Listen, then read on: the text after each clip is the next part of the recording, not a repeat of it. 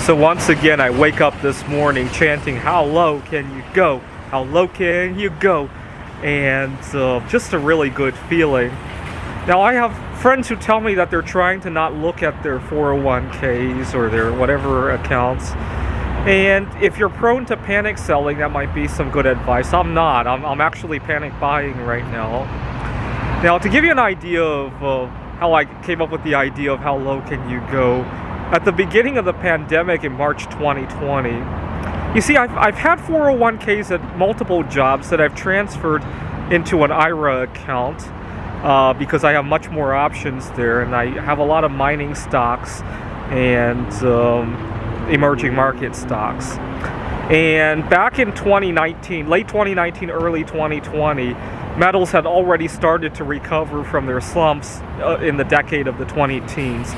And I thought my time for buying mining stocks and precious metals was over, and it was kind of depressing for me, actually, because I've been wanting to stack more before everything blows up, right? I suspect this precious metals market is going to end in a short squeeze. I really do.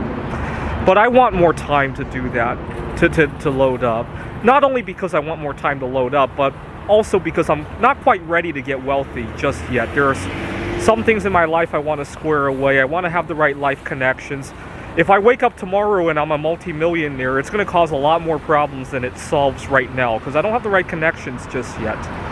So anyways, I was depressed in late 19, early 20, because I thought those days of stacking are over.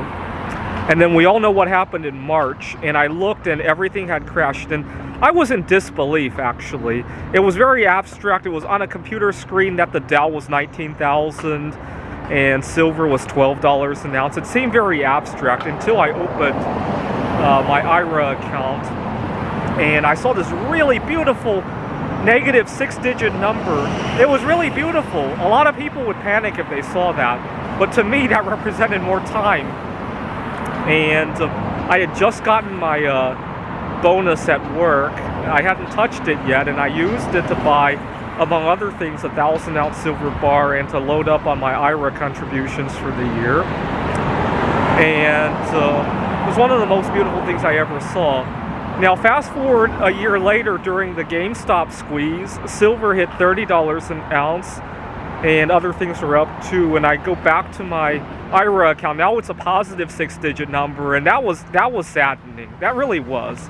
My time was running short. Now, fast forward another year, and Russia's invasion on Ukraine. It's still, unfortunately, it's still a positive number, but now it's only 5 digits. That's real beautiful to see. How low can you go? How low can you go? How low can you go? How low can you go?